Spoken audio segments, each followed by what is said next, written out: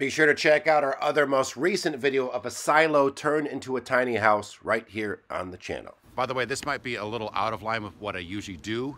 Bear with me on this tiny house channel, but this is usually something that would be on Streets Shall Provide, my other channel, which deals with travel, thrift, reuse, repurposing, salvage, exploration, all that kind of stuff. We're gonna mess around, do some DIY art here. I do a lot of graffiti art and stuff on the side. Follow my Instagram channel, and we have an art workshop coming up based on reuse, building, crafting, all that. Tons of wild stuff you'll make in a full day that you'll get to take home, which you can use as gifts. Check that in the description below.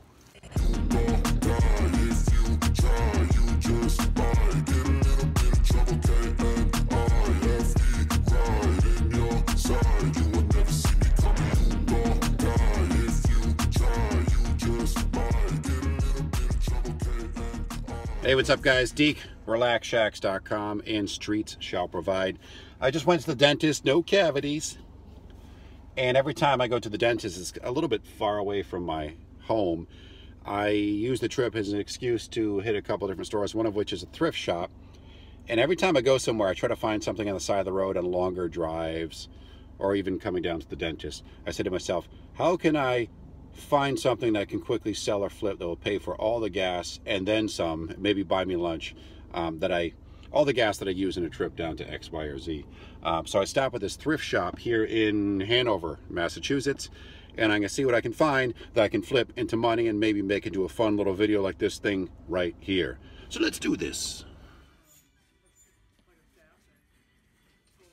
I'll buy that for $1 or $4. All right, sorry for the noise. Busy road. Here's what I got today. 15 bucks total. This was like $1 and change. I always throw books to my kids to try to get them into reading more, and they kind of enjoy the thriller stuff. Dean Koontz, hardcover. I'm going to graffitiify this sports coat, which fits me.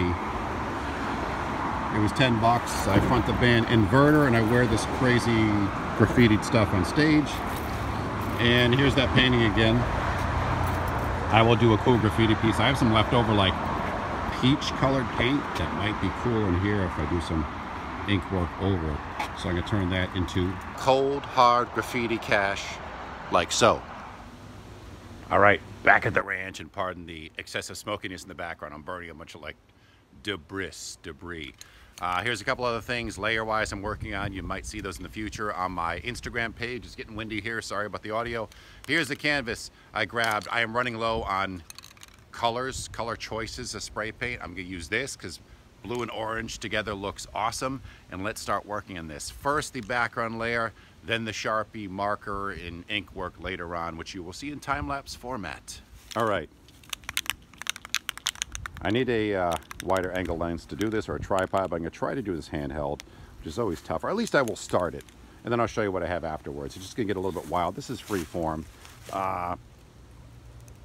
Very slashy. You know, I kind of do a light outline of what I want. If it stinks, I change it up.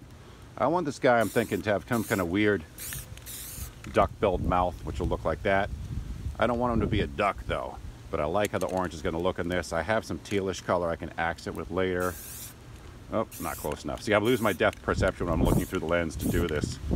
That will be the rough outline of what I'm doing. Let me hit it with some more color, some background fill and all that, and I'll show you in a second. It's gonna look like a total mess, but when I start doing the marker work, I think it's gonna look kind of cool.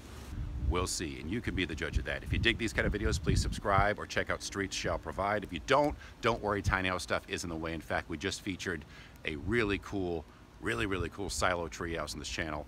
The most recent video, check that. So I filled this in a bit, really wanted to go for the drip. Once the black ink work comes in, it will change things up drastically, as you probably have seen before. Here's a mini piece I'll do on the side. Former yard sale sign, I'm gonna make it into something duck-like as well. But let's focus on this one.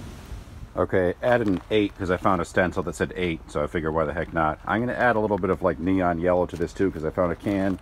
This thing just whipped up. It's like a, I don't know, vapid-eyed ogre creature with a bow tie. Why not? This thing's still working on. That's not the focus of the video though. So this nasty paint, I'm trying to salvage some of it.